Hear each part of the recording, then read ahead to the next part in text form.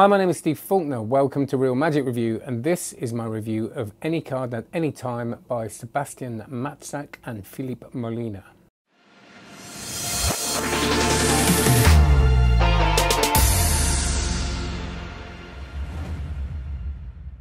Before we do the review, can you please like, can you please subscribe, and can you press the little bell icon if you want to get notified of any times I go live, which currently is 5 o'clock every Thursday evening UK time, and that's when I do a video on your comments. So if you comment below this video or any of the other videos that I've done recently, I'll probably be able to answer those questions or respond to those comments in a live show. So it's quite nice, it's good fun, and it's quite a long thing. So it's if you want to hang out with me on a Thursday evening, come along to that.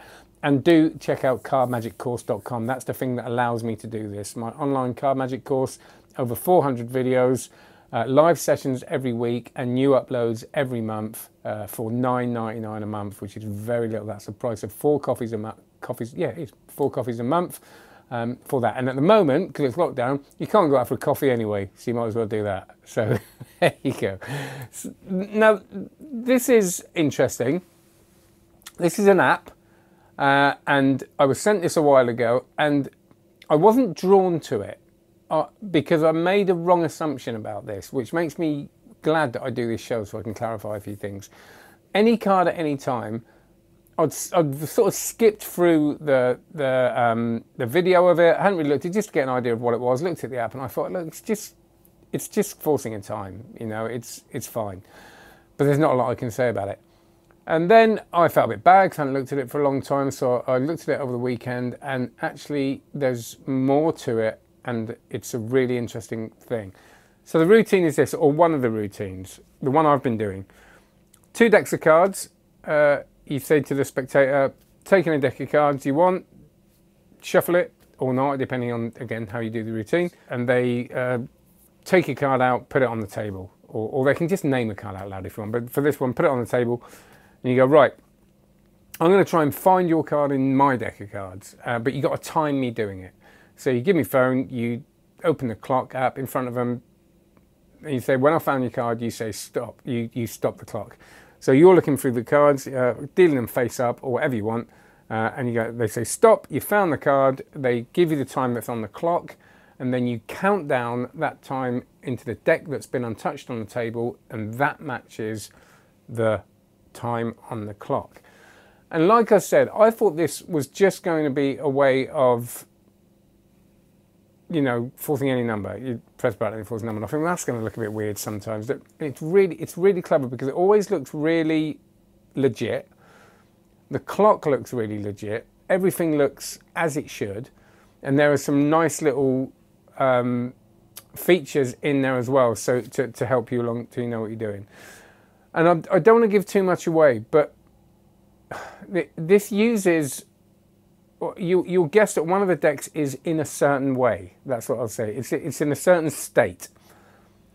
And there are certain ways of getting that deck into that state, mnemonic Aronson. I think I can say that, for example, or many others.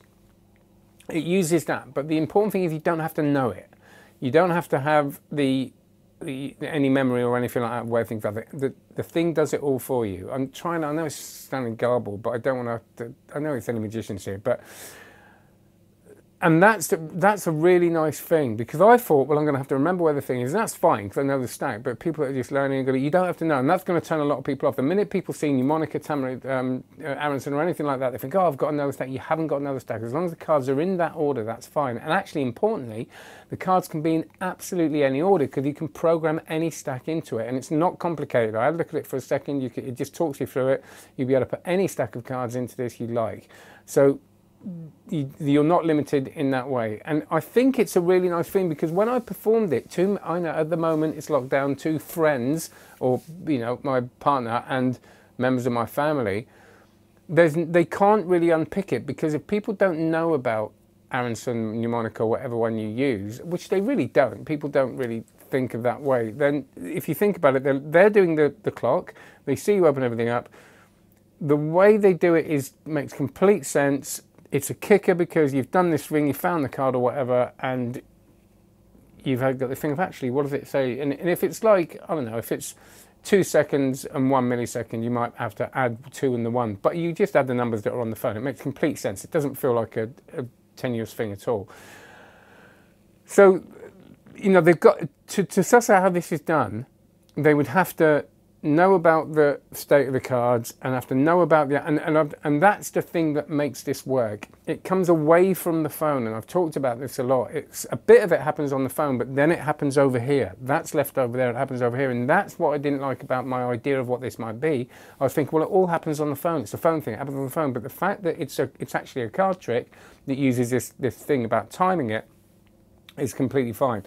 And it is a really, really strong trick. So I really like this. So on the good points, it is strong, it feels different, it gets your phone involved, so it gets them involved. They're kind of pressing the timer or trying to, you know, it makes a game out of it. It's easy, importantly. There's very, very little, and I mean very little. I'm almost sort of, I don't want to say it's memory work, because you've got to remember like 4 things, but do you know what I mean? And those make complete sense. Think chased, you know what I mean, something like that. So it's easy. I think it's doable nearly anywhere. Obviously at the moment it's lockdown, so using your phone other than people that are around you is going to be hard. I think there is probably a way to do this online, where you say, all right, I'll stop my clock, and you say stop, but then they might think, why didn't I just use mine? All that kind of stuff. So I think it is more of a, you're doing it with a person.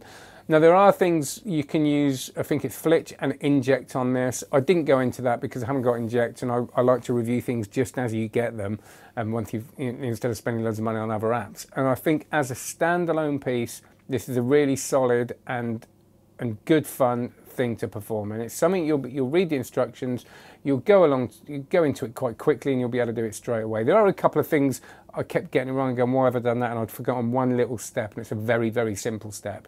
But don't worry about that. It's just make sure you read all the instructions. Instruction-wise, the instructions could have been a little clearer. There's an instructional video which is actually in French but translated with an overdubbing in English, which was fine, but it would have been nice to go into a little bit more detail. Someone talking me through every single bit, but it's, you know, there's a couple of bits I kind of went, oh, and then I got it quite quickly. So once you play with it, it's fine, and it's not an expensive app. It's not up there with, yes, it's not as good, arguably, as some of the ones that everybody's using online, but it's not 100 quid. It's, I think when I looked, it was 22 quid or 23 quid or something like that. And they are updating the app as they go. There is a really good Facebook page, and I think people are getting a lot of success with it. And I'd have again, it's something you can get out when you're in a social situation, and there's no heat on it. It's going to work. You know what I mean? So I think it's a nice it's not a do as I do trick. But it uses 2 decks, and I quite like that. And you don't instantly have to use 2 decks of cards. There are various ways of doing this. Once you get the idea of what it does, you can start improvising, and he does give you 2 or 3 ways of performing this. And of course, yet again, there's something with a remote control and things like that they go into on the Facebook group, and I'm sure they'll answer any questions. But you know, these app developers are really good at, you know, if you've got any problems, they do come back to people. And I've looked at the Facebook page, and he is coming back to people when they have any issues, which is always a really good thing.